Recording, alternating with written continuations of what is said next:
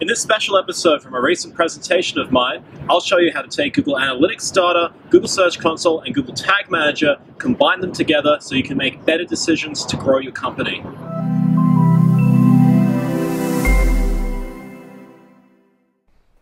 All right, so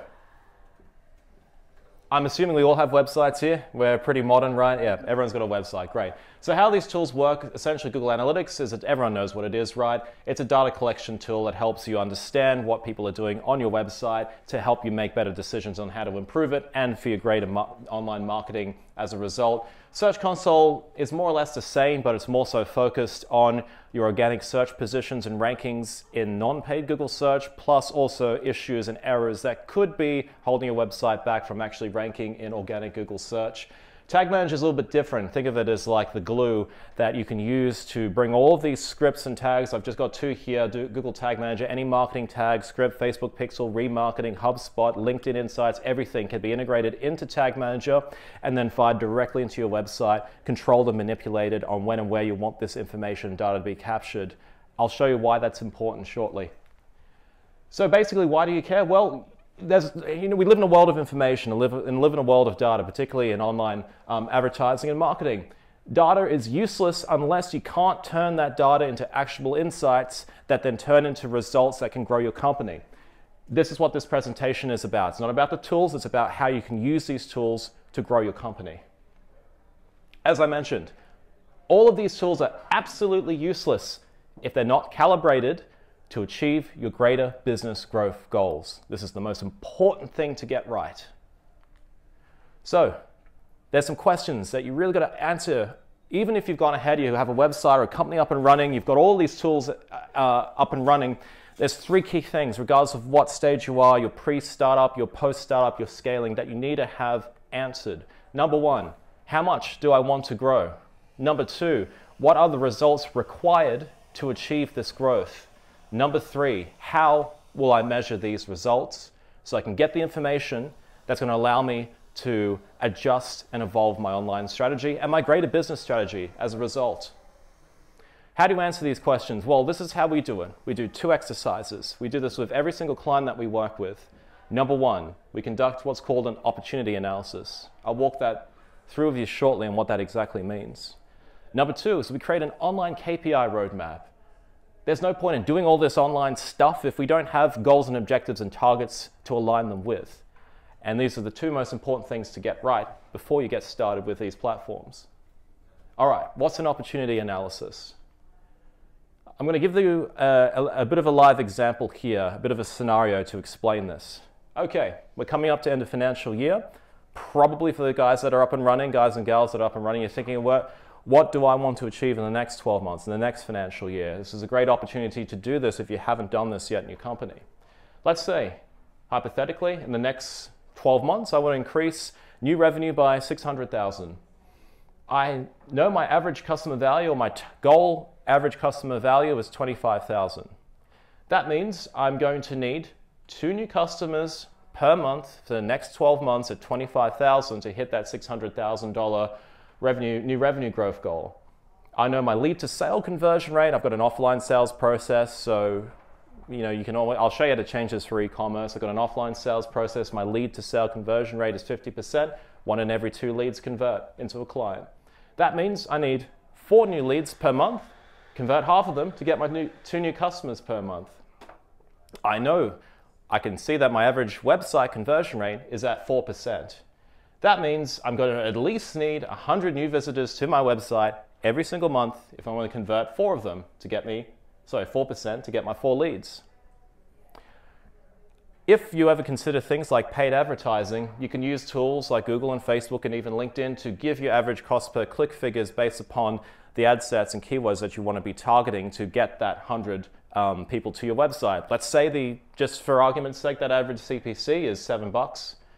That means my cost per acquisition, which is the cost to achieve this against that, and that is $350 per acquisition. Not bad if you're making $25,000 on the back end, right? So that means my return on advertising spend, if I hit all of these numbers, is 7,143%. Not bad, yeah? But the biggest mistake I see businesses do is they dive into this stuff. Yeah, let's throw some stuff up on Facebook. Let's throw some money. Let's boost this crap. They haven't actually taken a step back to think about how are these pillars going to fund, what are the goals and targets I need to hit for this to be a fundamentally profitable growth exercise for my business. And that's what an opportunity analysis does. Let's move on now to the second step, which is the online KPI roadmap.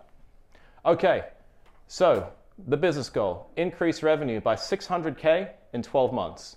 Our target volume to achieve this is 2 new customers per month at the $25,000 average lifetime value of the customer. So I'm going to use this as an example of a business that has a B2B software as a service business that has an offline sales process. Okay, I need to then get my 4 leads per month. That means I want at least two demo consultation signups. This is assuming that every demo consultation sign-up actually leads to them getting onto a phone and you doing this demo. This is not always the case, so you can actually delve deeper in a more realistic scenario. I'm just going broad strokes here so everyone understands. I also want to get, average get a couple of inquiries per month via contact and direct email. I want to achieve 1 there, and I want to have someone call me up directly on the phone. That's going to result in them signing up for a demo consultation. There's my 4 leads per month. Now we understand what are the KPIs my website actually needs to achieve for it to perform as a growth vehicle for my business. Then we start looking at how we build in the tracking layer, okay? Demo registrations. I have a website where people can go through and sign up for a demo. I'm going to attribute that demo sign up to a goal, and once they've gone through and picked a date, they're then redirected to a thank you page that has a unique URL, which I can then set a conversion tracking goal on in analytics. I'll show you how to do this shortly. Consultation registrations, the same things. People not sure they want a demo, they're not sure, I send them through, I offer them a consultation, a free 30-minute strategy session. Same objective as this, different URL so we can track the performance between the KPIs. Same with the contact form to attract that KPI. Same with the inquiry calls.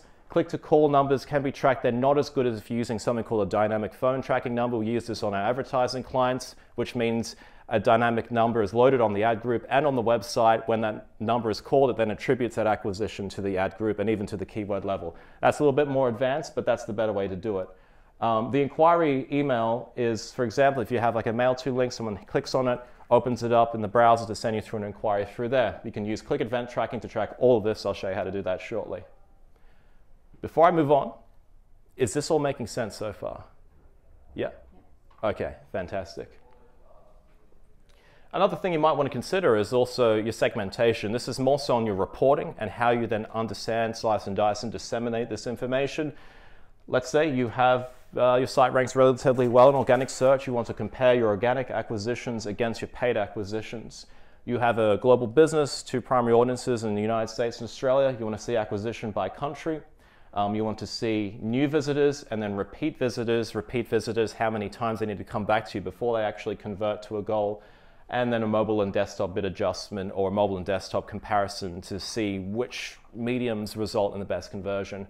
That's really, you can pick and choose. These are the ones we usually go with as a base to start off on our reporting. So there you have it. That was how to take Google Analytics, Google Search Console, and Tag Manager, combine them together to make better decisions to grow your company. As always, if you've enjoyed this episode, please like it and let me know in the comments below if you have any questions regarding anything that I've covered so far. I'd be more than happy to help. And if you need help with digital marketing and growing your business, please check out my digital agency, Web3. I'm James Banks from Web3, and I'll see you in the next episode.